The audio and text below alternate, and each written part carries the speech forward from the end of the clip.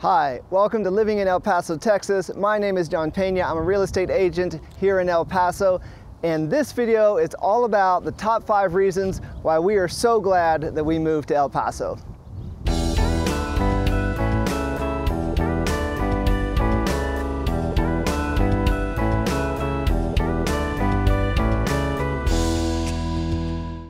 Hi, thanks so much for tuning into the channel. This channel is all about El Paso, Texas. Eat, sleep, work, play. If that's the kind of information that you're looking for, by all means, please consider subscribing to the channel. Click the notification bell if you'd like to know when new videos come out. And in this video, this is kind of like a part 2 of the very first video I did back in July. So I've lived here in El Paso for just over about 1.5 years now. And in July, about 7-8 months ago, I started this YouTube channel, Living in El Paso, Texas, to drum up business for my real estate business and to provide as much value as I possibly can for people who are considering moving to El Paso. And it really has made a huge difference in my business. I hear from so many of you, if you are considering a move to El Paso, or if you just have questions and want to talk to somebody, please consider reaching out. My name, number, email, all of that's in the description below. And so my very first video was the top 5 reasons why we moved to El Paso. We had a variety of reasons for moving to El Paso, as I'm sure most people do when they're considering a relocation. And we decided that El Paso was, perfect for what we were looking for. So now, fast forward about, like I said, over 1.5 years, we've been here, we've had time to adjust, we bought a home, we've had an opportunity to kind of settle in, get to know people, and so I thought it would be nice to kind of do a video about the top 5 reasons that really kind of make us feel great about our decision. So, number 1, people. I always talk about, if you've reached out to me, a lot of people say, are the people nice? Like, what's the community like? I've said it 1,000 times probably already. The people here in El Paso are nice. They're friendly, they're kind, they're loving, they're generous people. So I wrote down a couple examples earlier. So this is the kind of place where people say hello to you, right? This is the kind of place where, when you're driving in your car, somebody's gonna wave at you, and it's not somebody you know, it's just like somebody caught your eye and, they wave. I love it, all right?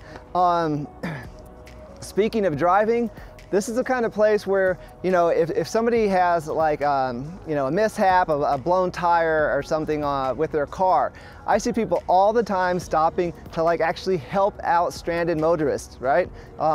This is something, I grew up in the Midwest and this was very common. In Florida, I didn't see this too much, not to bash Florida, but here in El Paso, I see it all the time, right? We have a swimming pool. I've got a pool guy named Al. He's awesome. During that freeze, we had something happen. I think pipes probably just got frozen and we didn't know to keep our pool filter running. So something got messed up. Al came out, did a bunch of work for us, and then I still needed to order another part. I reached out to Al. He took the initiative. He called, he found me the best price. I got the part, I was trying to install it myself, I couldn't figure out what I was doing. I called up Al, and he wasn't grumpy about it, he wasn't getting paid for this. He just took his time, he patiently walked me through this process, which I never would have figured out without him. It's not like he was trying to, make a buck or be like, oh, I'll come over and I'll charge you another, whatever. Just a nice, friendly guy, right? All the real estate agents. Now, as you can imagine, real estate is a bit of a competitive space, right? So I imagine that in some cities, it's a little more cutthroat. I just met a real estate agent the other day. He happened to be listing a home that a client of mine ended up renting. Nice guy, we got to talking. We don't work with the same brokerage. This guy called me this morning and said, hey John, I've got a client I can't meet with. Do you want to meet with him? Implying that we would, maybe split any profits that came from this. Like I said, it's just a nice thing to do. This guy could have been like, just tried to hoard this client for himself, pass it off to somebody else in his brokerage. No, we got along, we had a nice relationship, free referral right from him. Visitors, I'm gonna put some photos up. This is my buddy, Mateo. He and his mom and dad were just in town not so long ago. People come to me all the time that want to visit because they might catch the channel and be like, ah, this guy's selling El Paso pretty good. Like this looks like a pretty good place. We better go though and check it out for ourselves, which by the way, I highly recommend you do. If you're thinking about making a move to El Paso, you should definitely come and check it out. But what I do is I usually spend about half a day with folks and I'll drive them all around the city. I'll show them all the different areas that they could potentially move in. If you want to look at houses, I'll show you houses. So my buddy Mateo here, great guy, awesome kid. We had a fun half day together. And so these are the type of people who routinely come to El Paso and they say, yeah, you know what? This is a super friendly place. The guy at our hotel was doing this. The guy at the gas station was like this, like somebody was just talking to me. Mateo met a little buddy at the playground, right? So I could go on and on and on. It's an awesome place. I knew that. I had the sense that that was the case when we moved here or when we visited here for the first time, and that has proven to be so, you know, 100-fold. So that's reason number one. Reason number two, opportunities. So a lot of people ask me about the job market here in El Paso, and the honest answer that I always give is, look, if you're an unskilled worker who's going to be competing in a market with, say, you know, fast food jobs or, you know, maybe retail or what have you, these jobs are challenging, and our minimum wage is not great, okay? It's sub $10. So for unskilled workers, it's a very challenging market. But for skilled workers, it's pretty darn good. Healthcare, transportation, education, right? Construction. All of these industries are doing very, very well. And another thing that I think could be said is that this is a pretty darn good city if you're a remote worker. If you now, because of COVID or for whatever other reason, if you can now work remote, you know, you can live wherever, but you're still going to get paid by your employer, El Paso is a fantastic option. Because, as I'm going to get to in a second here, one of the other reasons, our cost of living is still so unbelievably low and real estate prices are very, very affordable. So, opportunities, there's also a budding entrepreneurial scene. There's a little bit of a tech buzz popping up in these different places in the city. So, there's a lot of opportunities. Quite honestly, for me, you know, I came here and I didn't know anybody. I got into real estate and, you know, it's gone very well for me. I've been very fortunate, very blessed, but this city provided me with that opportunity. So that's the second reason why we're pretty excited about having made the decision to move to El Paso. Reason number three, cost of living, okay?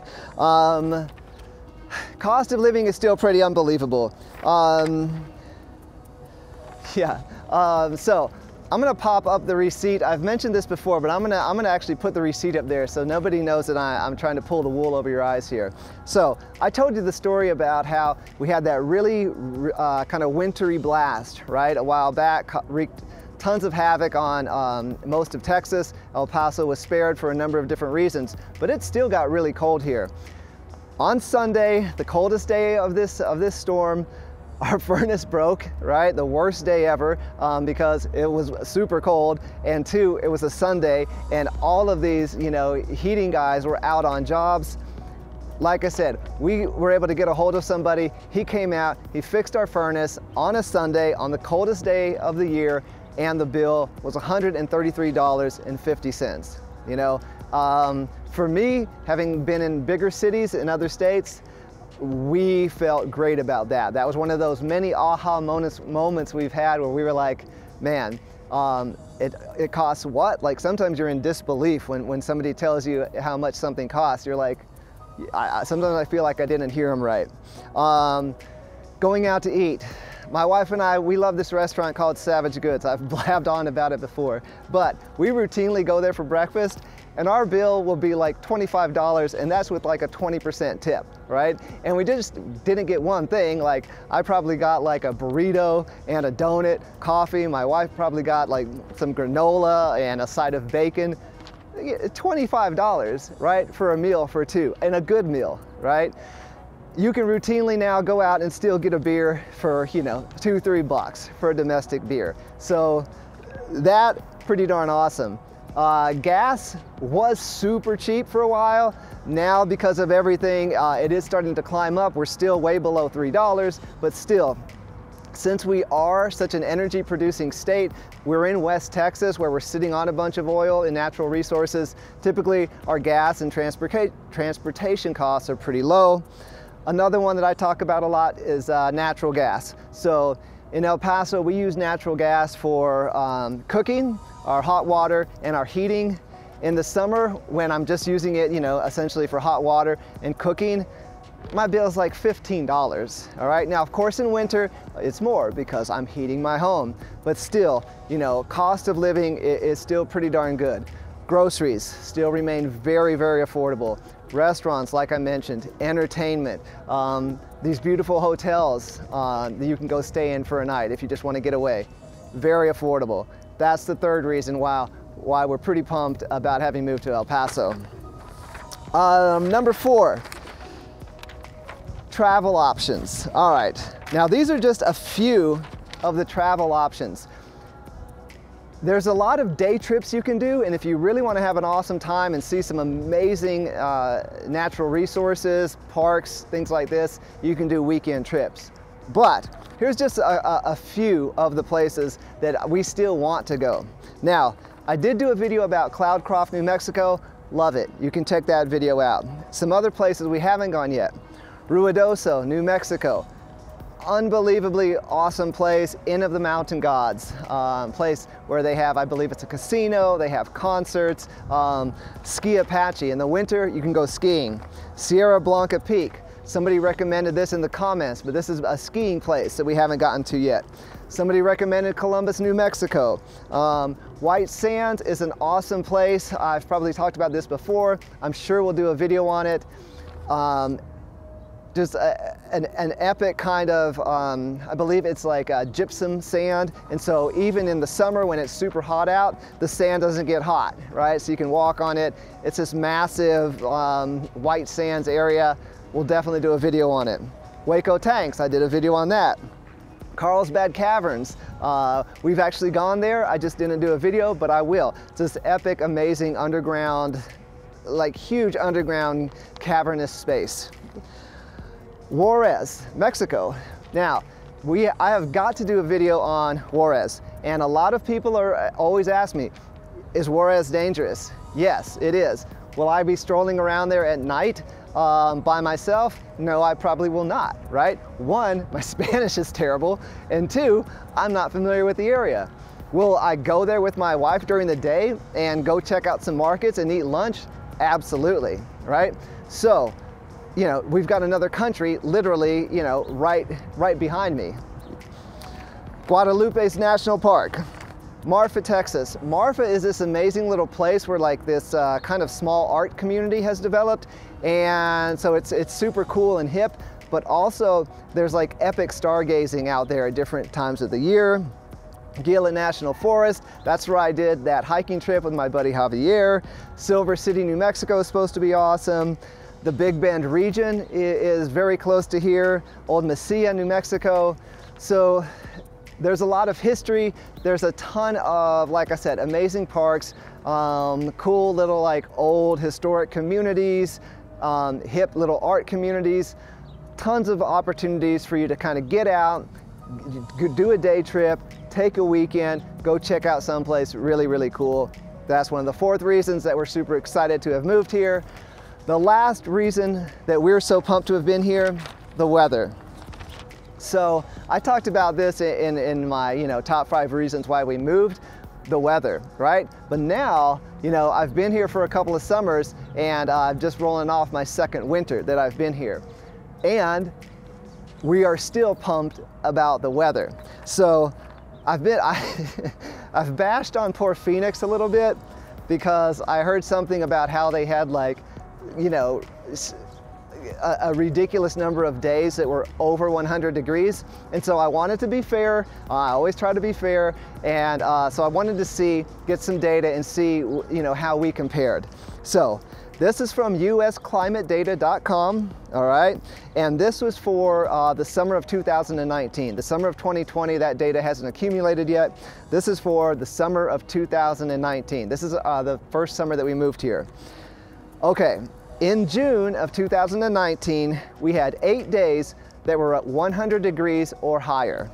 In July, we had 20 days that were over 100 degrees.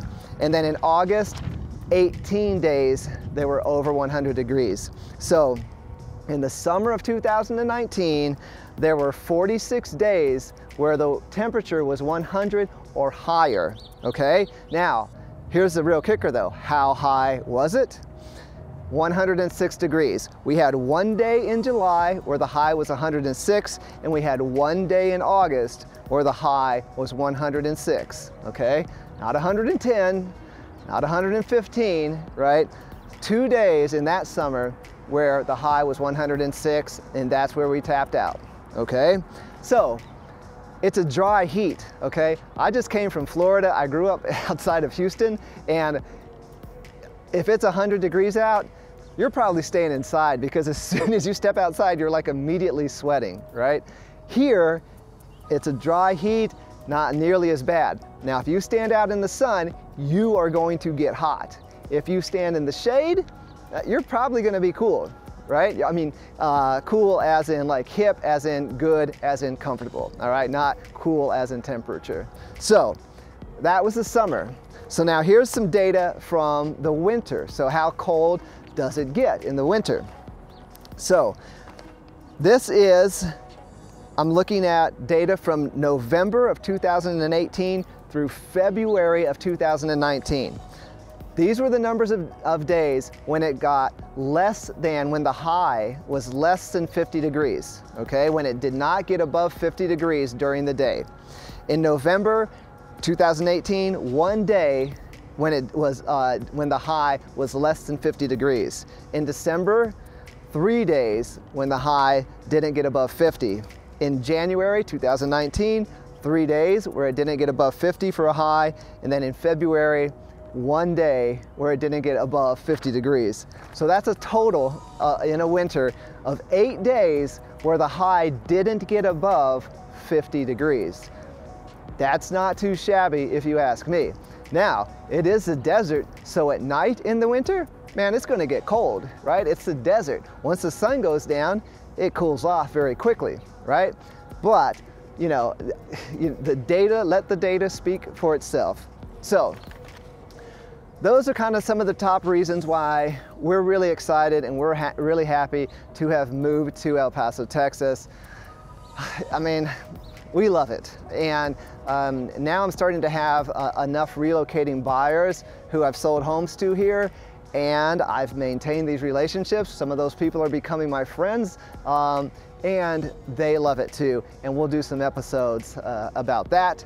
And just to wrap up, where I am right now, this is San Jacinto Plaza. And yes, I know people in the comments love to talk about how terrible my Spanish is. And yes, look, I've made this very clear. I am not from El Paso, right? And I've made it very clear. I do not speak Spanish well. Mi español es muy mal, lo siento. I know, okay? So anyway, this is downtown. Behind me, maybe you can make out these alligators, and I guess back in the day, there were actually real alligators in this plaza. Those live alligators have since been removed, but the statue pays homage to them. Beautiful day here in March, and I hope that everybody is well. Like I said, if you have any questions or want to talk about El Paso at all, I really do embrace this idea of being the ambassador for El Paso, because it's a city that I love. I think that it has so much to offer, and I would love to talk to you. And with that, we will see you next time. Vuela